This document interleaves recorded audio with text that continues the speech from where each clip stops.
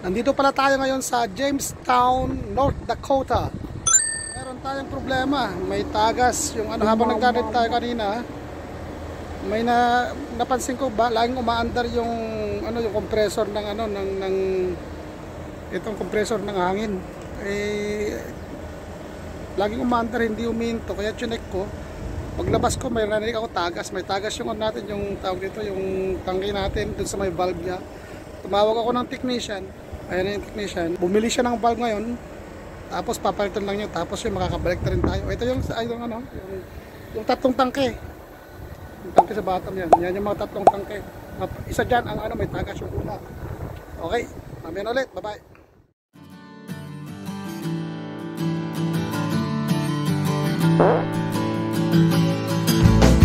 You come from outer space. Sprung out from the earth. We laid down. Hello mga tol, mga tolls, mga tollets.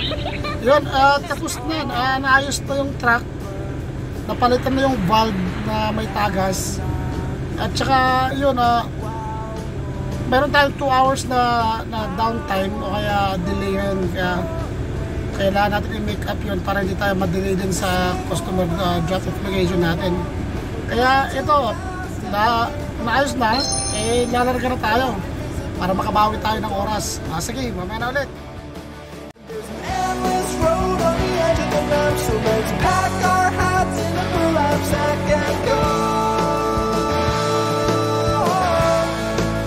Leaves are falling, we are stalling, seasons come and go, but winter's chill won't leave me ill. I'll fight, you'll fight. Toothpaste and lemonade. Hello mga tolins, andito na ulit ako, nagbabalik. Nasa na ba tayo? Actually malapit na tayo sa ano, sa boundary ng Saskatchewan at saka Alberta, inter-province boundary. Yan, abangan natin to kasi first time lang natin pumunta rito eh. Okay.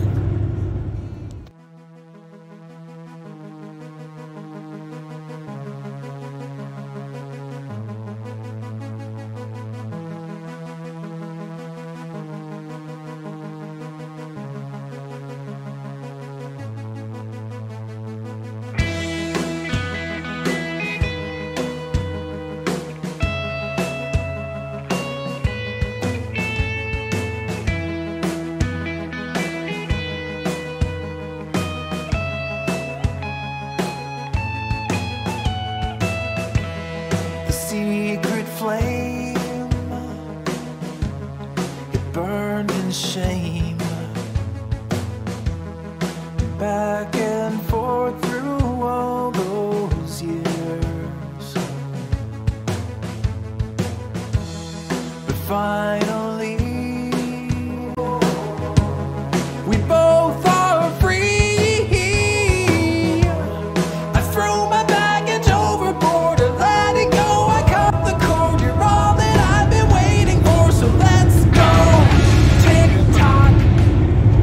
Parating na tayo doon. So, sa pag-ikot na yan, ganda yung ano. Dito pala yung parang pala kami. But TikTok, if you are gonna take a shot, then come at me with all you got around. Pag-respect tayo. Just let me go. Diretso tayo. Titinan lang natin to. Dadaanan lang natin to. Marko na to.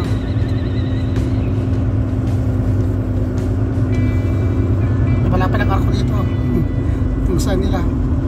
Welcome to Alberta. Actually, you know what?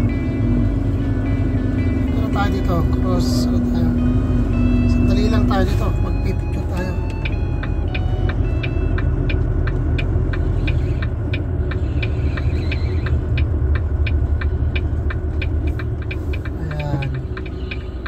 Wait lang sandali, off duty ba tayo? Hello mga tolls, nandito tayo ngayon sa boundary ng Saskatchewan at saka Alberta. Ayan, papasok na tayo mga kaibigan. Mga tolls, paano tayo? Okay.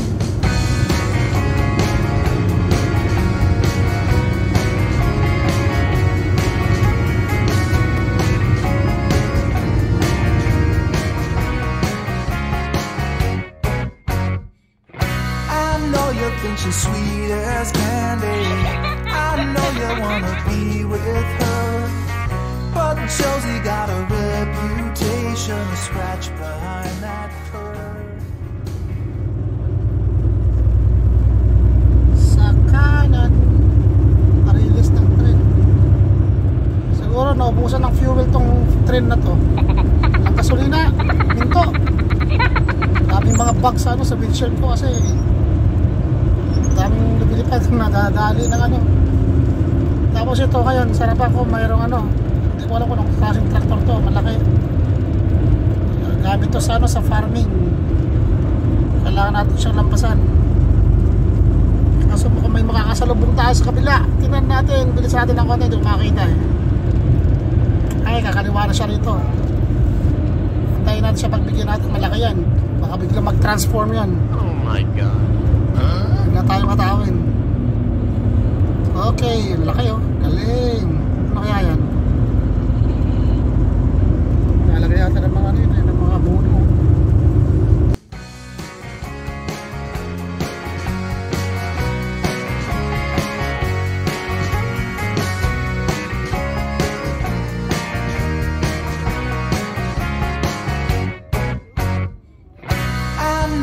Think she's sweet as candy. I know you wanna be with her, but Josie got a reputation to scratch behind that. Ito, parte tayo ng ng highway 2. Napunta tayo sa highway US 52. Dadaan tayo dito sa marami parang sa mga sigsag. Ayun mga sigsag. Bakit tayo sa Green Hills. Maraming hills. Kaso may kulay verde. Walang mga puno. Ayun na, mga pasig sa sigsag. Relax lang tayo. Ano yung okay lang? Relax. No. And there's no shame in falling for her siren. For while you're still a man, you better get out while you can.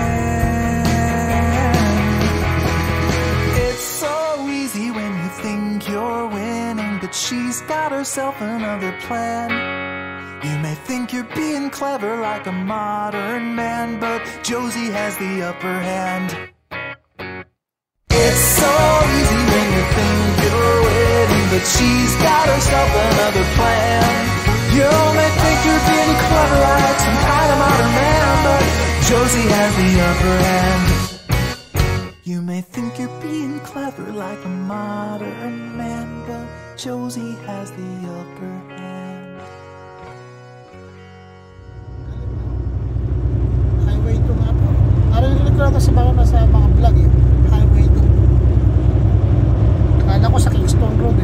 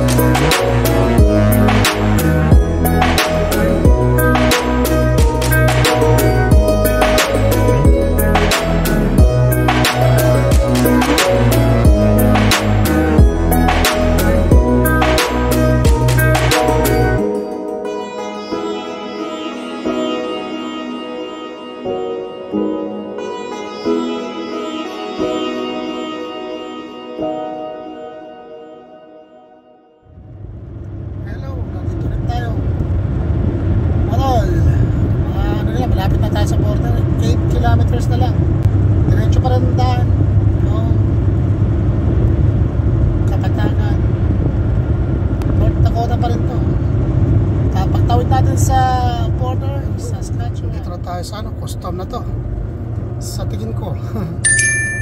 Portal. Ito na nga.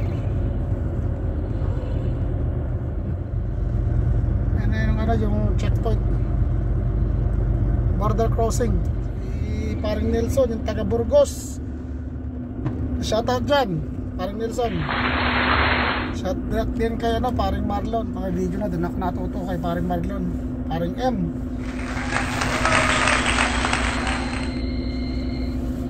Ang mga batang interview dito ah. Matagal na yun.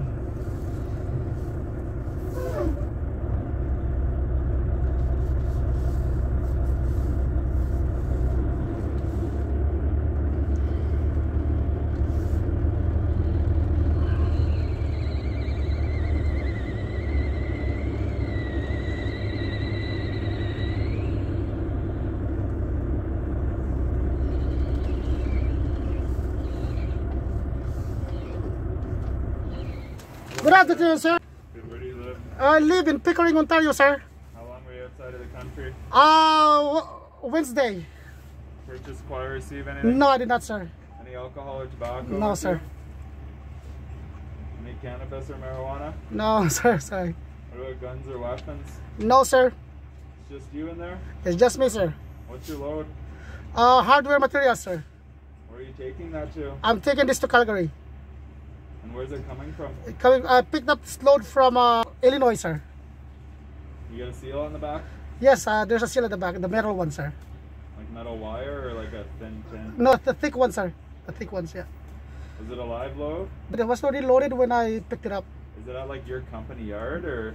It's a company yard, sir, yeah.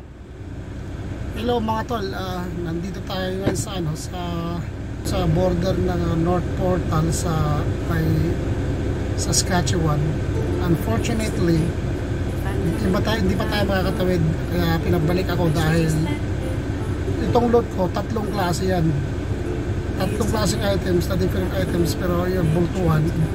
Pero isa sa mga items wala siyang release order, wala pa release number, kaya hindi pa siya na-release. Ngayon, pinuntahan ko yung opisina dito sa border ng broker namin. Sarado. Tinan. Tapos nakusap ko yung officer dun sa custom. Sabi niya, kailangan ko na bumalik and then mag-antay ako. Kasi hindi ako pwedeng tumawid. Yung load ko, kasi nakalampas na ako eh. Naka-cross na ako ng Canada. Eh, yung ako pwedeng bumalik. Bilang driver pwedeng bumalik. Pero yung load ko hindi pwede. Kaya kailangan ko may balik. Yung load nga. Tapos sabi nga niya, kasi depende daw kung mga 1 oras, 2 oras lang, eh paghihintay okay lang. Ngayon, kasi it might take 1 day, 2 days, who knows, ano sabi niya, kaya hindi kailangan nung bumalik. Ngayon, pagbalik ko, mga after 2 hours, 3 hours, tumawag ulit ako dun sa broker, dun sa hotline nila. Tapos may binigay silang number sa akin. Holiday kasi sa Canada eh, kaya halos sarado lahat. May binigay silang number sa akin, tapos tinawagan ko yung number na yun. Yun, mayroong pumunta yung lalaki, yung isang broker nila. Pumunta sa opisina nila, siya ginawa yung mga papeles. Kaya sa yun, clear na rin, kaya balik na rin tayo sa kalsada, drive na ulit tayo. Naantay ko lang yung tapos babalik na ulit tayo. Naantay ko lang yung mga papeles na ma-istampan. Say a command. Yun, naantay ko lang yung mga papeles na ma-istampan. Tapos yun, alis na tayo. Sige, abangan nyo na lang yung mga natin, yung mga videos natin sa kalsada.